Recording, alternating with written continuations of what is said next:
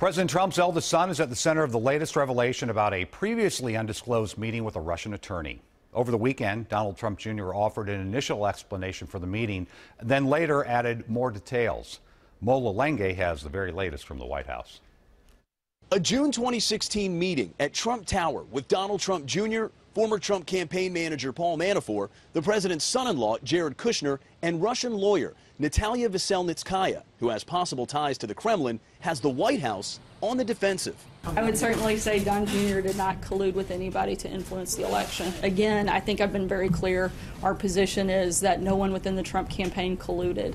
Donald Trump Jr. said in a statement an acquaintance asked him to meet with the woman who claimed she had information that individuals connected to Russia were funding the Democratic National Committee and supporting Miss Clinton. Donald Trump Jr. said it quickly became clear she had no meaningful information, and the conversation switched to talk about Russian adoptions. Lawmakers and special counsel Robert Mueller continue to investigate whether any of the president's associates colluded with Moscow during the 2016 presidential election. Trump Jr.'s initial account of the meeting made no mention of Hillary Clinton, but he tweeted today, no inconsistency in statements. Meeting ended up being primarily about adoptions. There was no collusion that happened in this meeting, but the fact that they were willing to do the meeting suggests to me that a willingness to collude, and that's what Bob Mueller is going to have to dig into.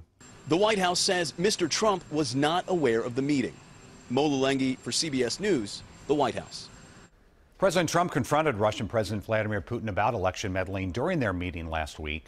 Rather than say whether he accepts Putin's denials about interfering, the president is emphasizing working constructively with Russia in the future.